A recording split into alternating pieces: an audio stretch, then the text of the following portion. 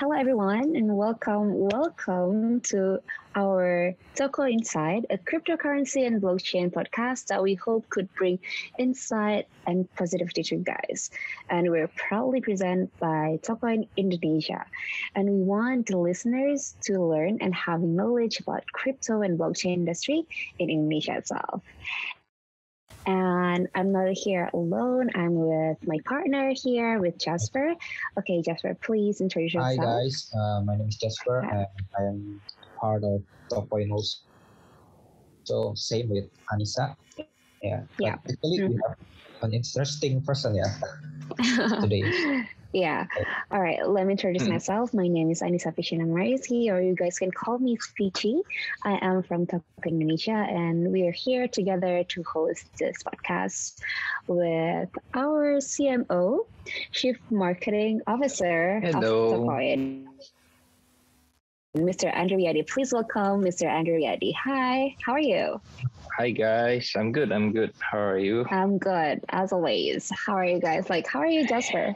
Yes. Hi, actually, this is our special episode, Yes. Anissa, because this.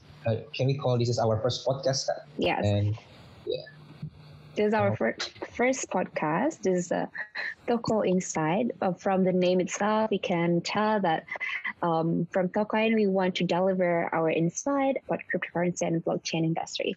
So, without further ado, let's continue to our first topic. The first topic would be about crypto in Indonesia. Okay, Mr. Andrew Riady, or I can call you just call be Andrew friendly, yeah, call because Mr. Andrew is very professional, but let's make this podcast very casual.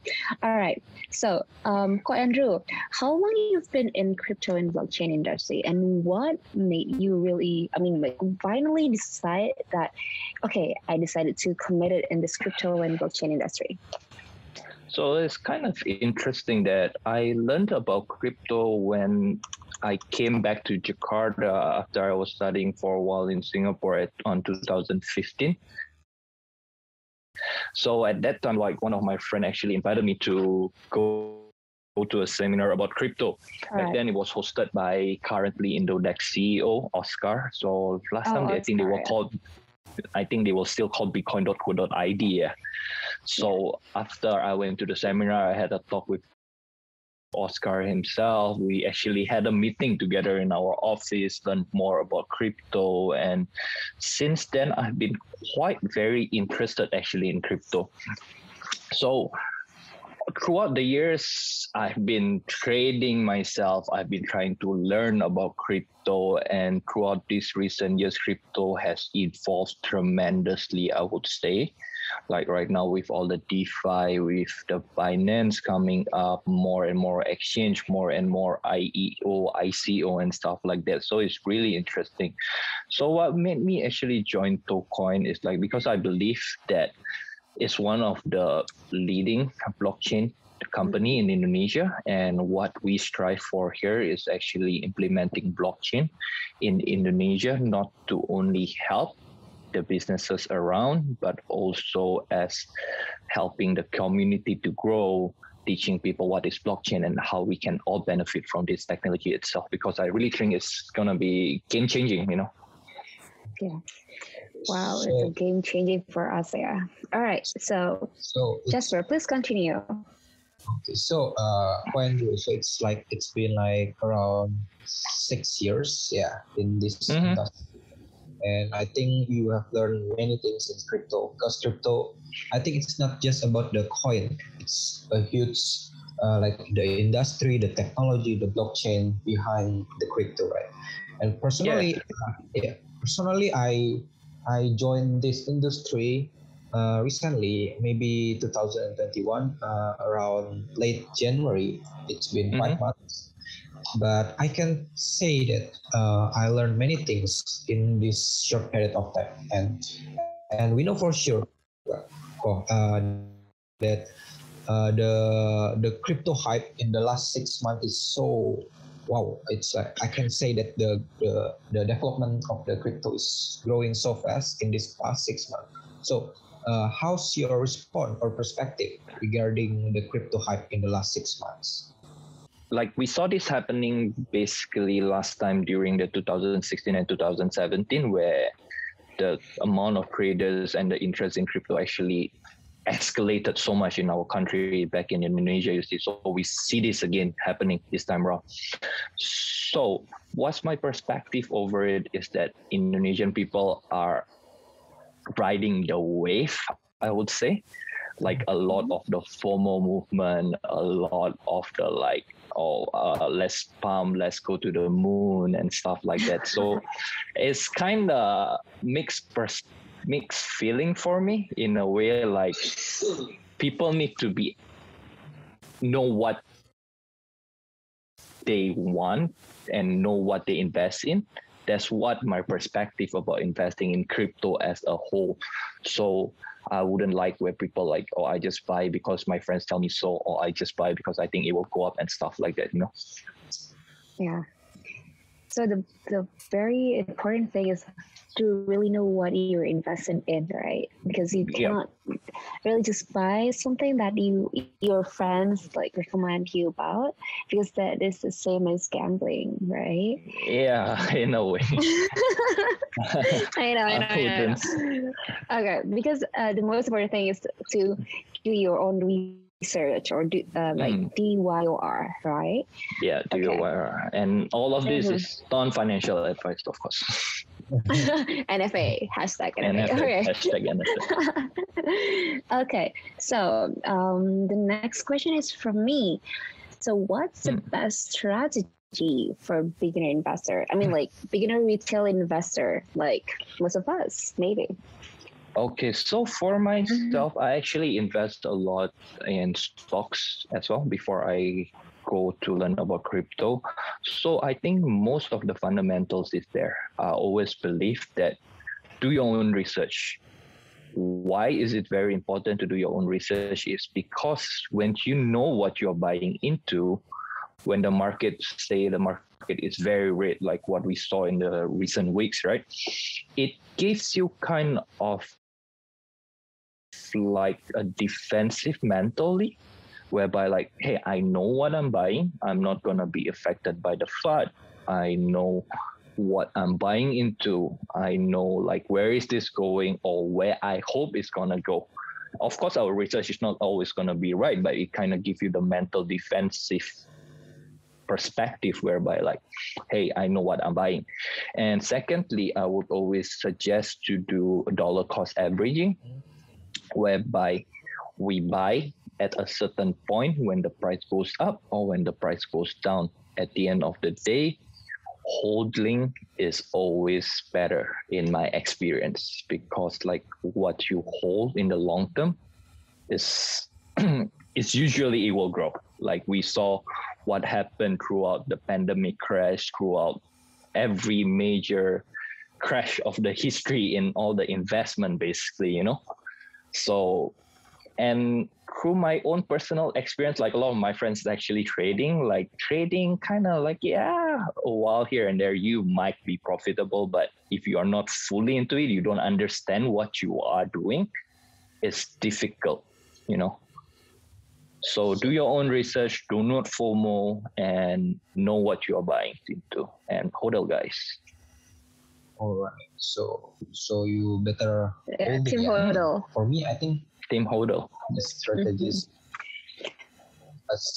and not just FOMO and just not in Indonesia you call like all in. I mean FOMO is like makes kind of greedy, you know, like in a way, like when people are FOMO, they went in, and then like one like bad news come out and everyone is stuck there, you know. It's I know. You don't know what you're buying into at some point when the price is going up so crazy.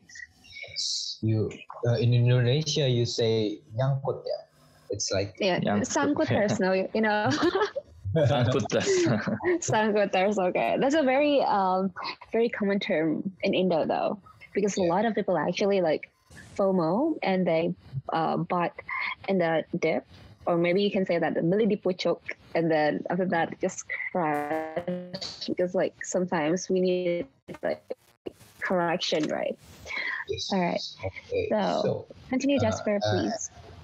Okay, so we know that crypto is not just about the price and etc. We know the technology behind the crypto, which is the blockchain.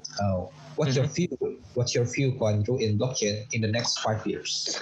Okay, so blockchain, like I said during the start of this interview, I think it's technology-wise, blockchain and crypto is two different things, right? So we have to know that crypto is just one side of that evolves from blockchain technology.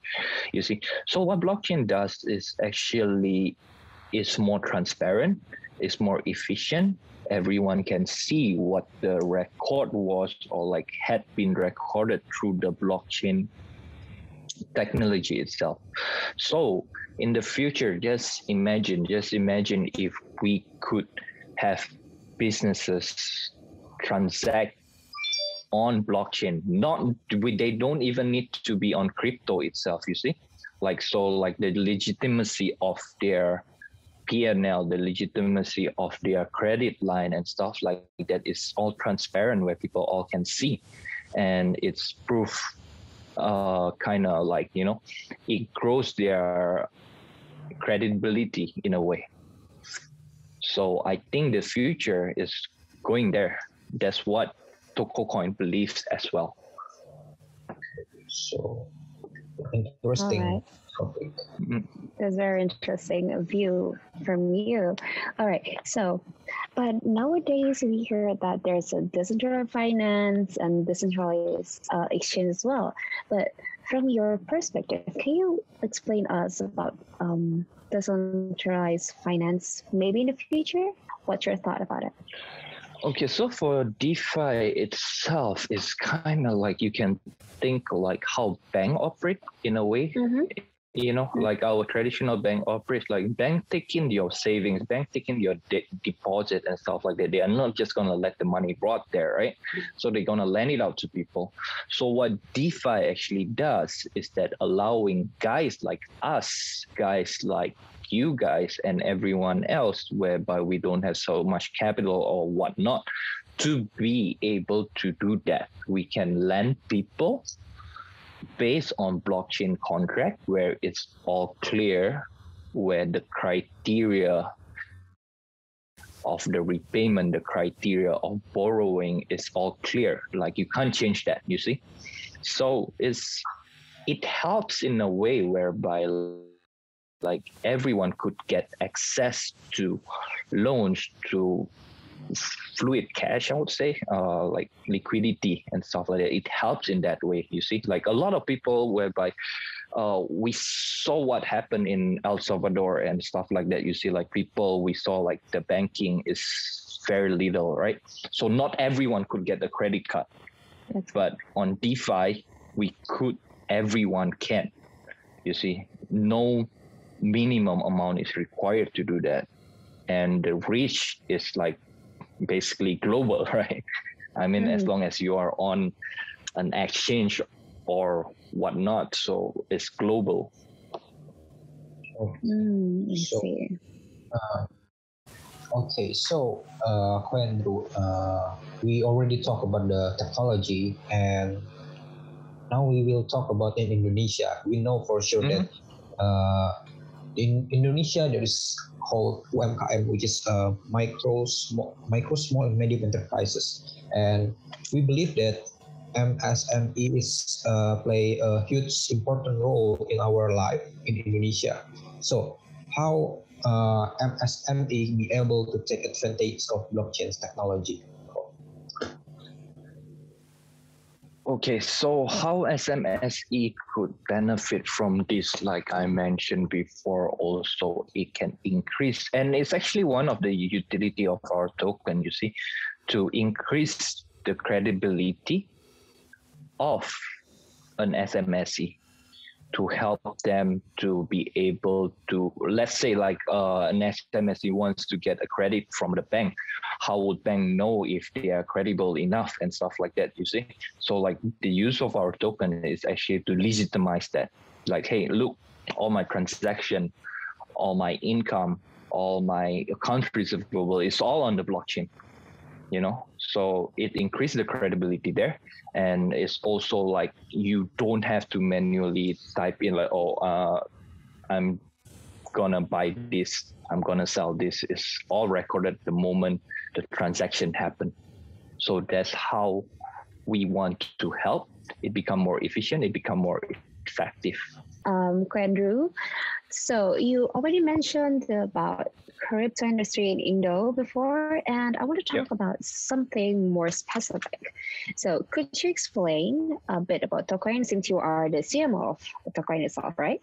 And then what is the goal of building Tokoin? Please do explain.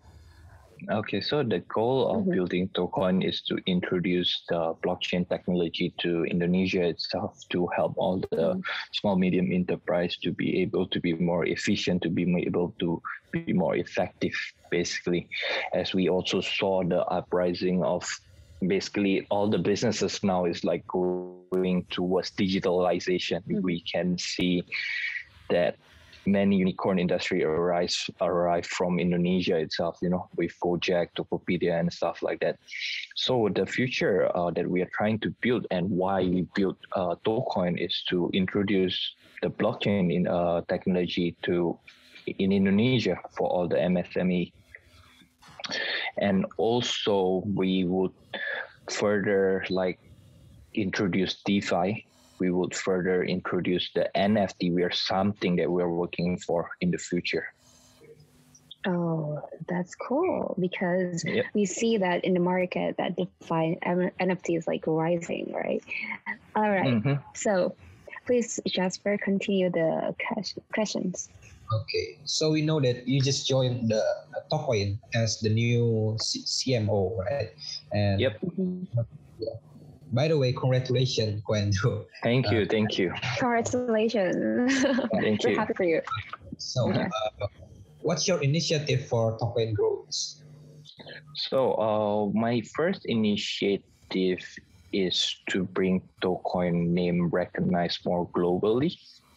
I'm going to be building more partnership, I would say, with entrepreneurs and companies alike globally. And this does not only come from the crypto or blockchain industry itself. What I want to try to bring here is a fresh, I would say a fresh look to what Tokoin is.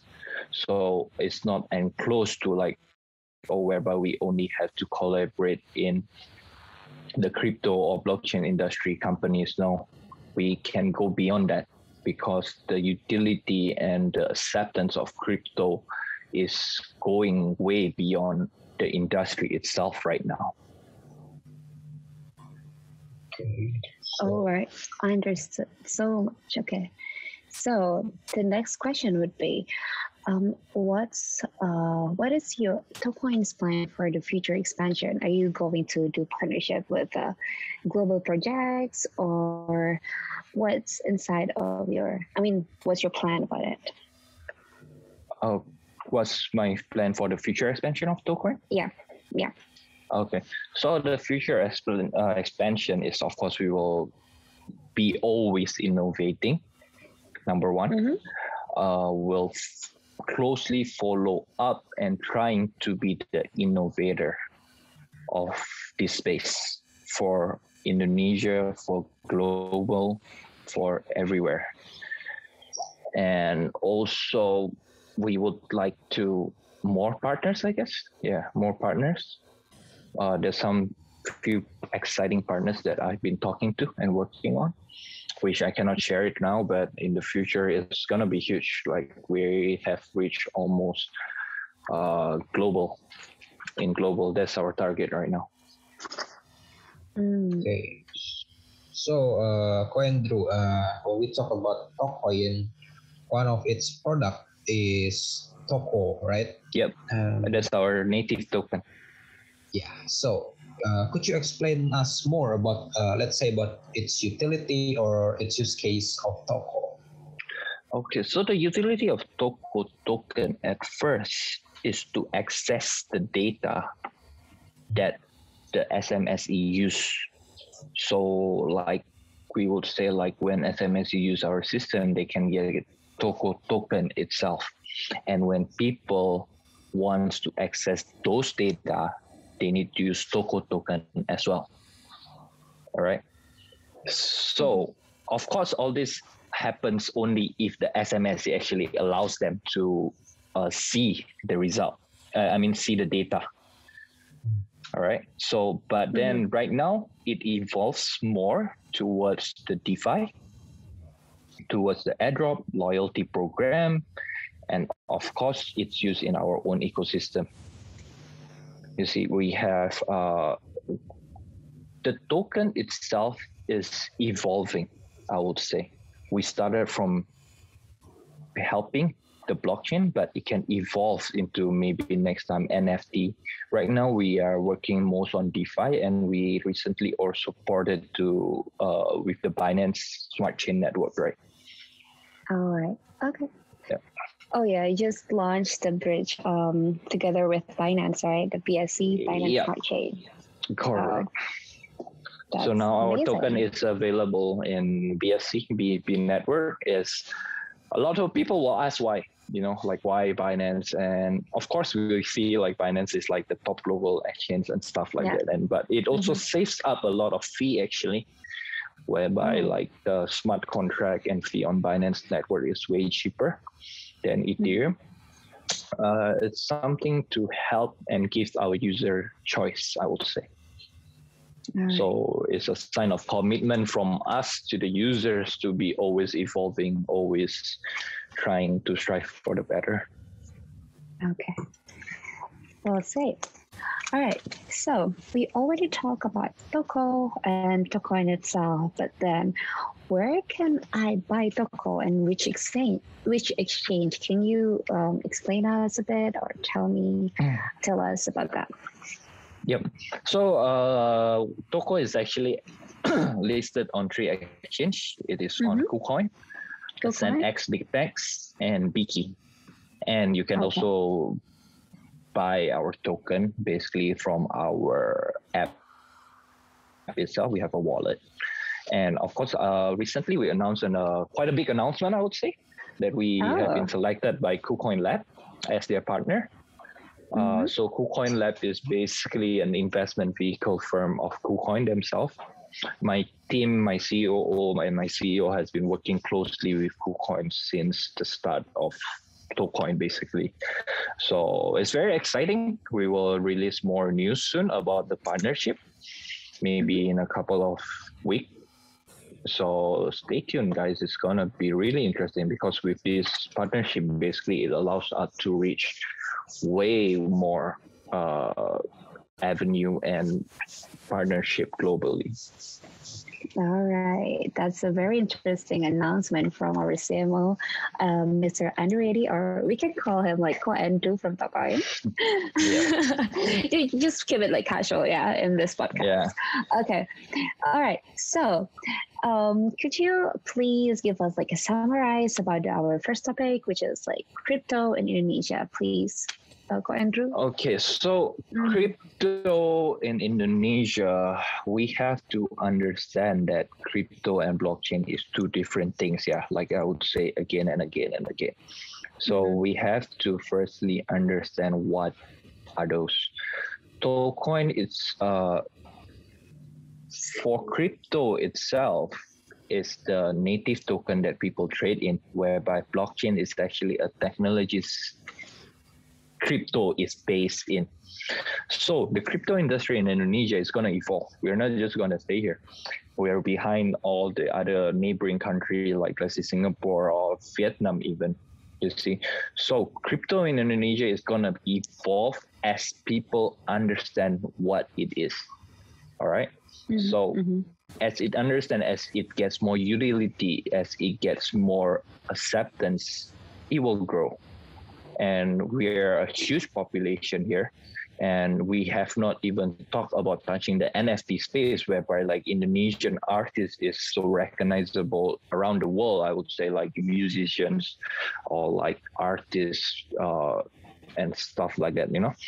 It's lots and lots of interesting opportunities actually, and the penetration in Indonesia for crypto and blockchain is minimal right now.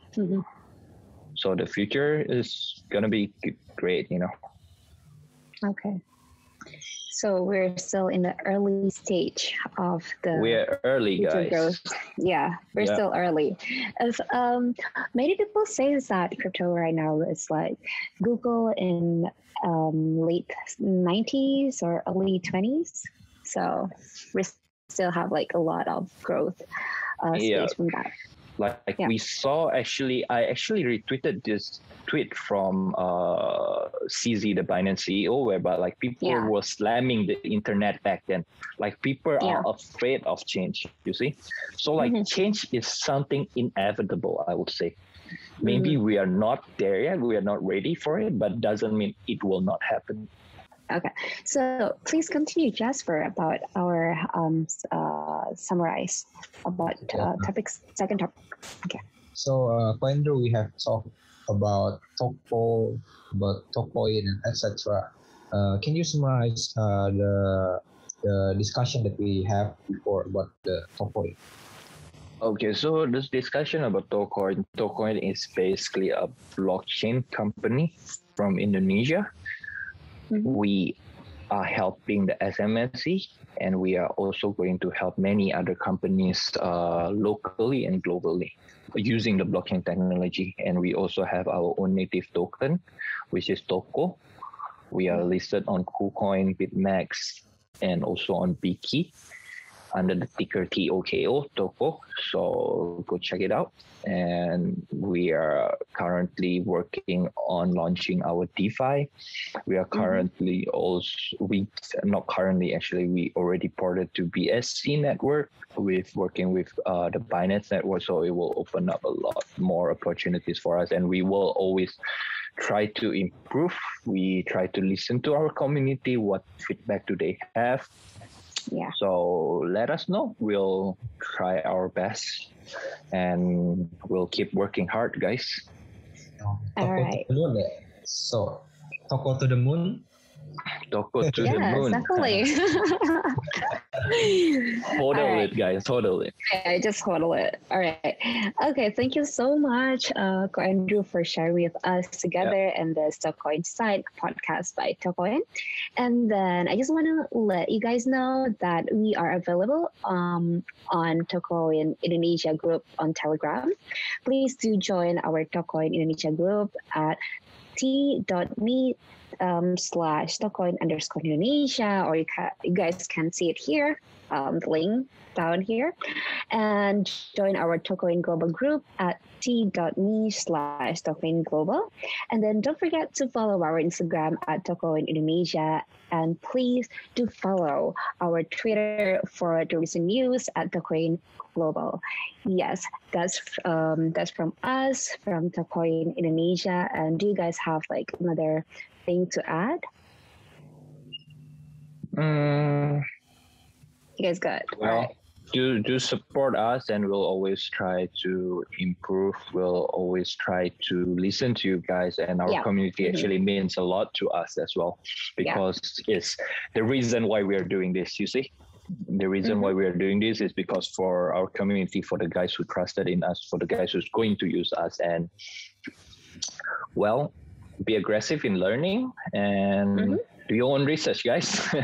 Yes, DYOR is very important. DYOR. All right, guys. Yeah, we do really value about our community, and please do join our Telegram group, because there we usually have like announcements every week, and just keep connected with us.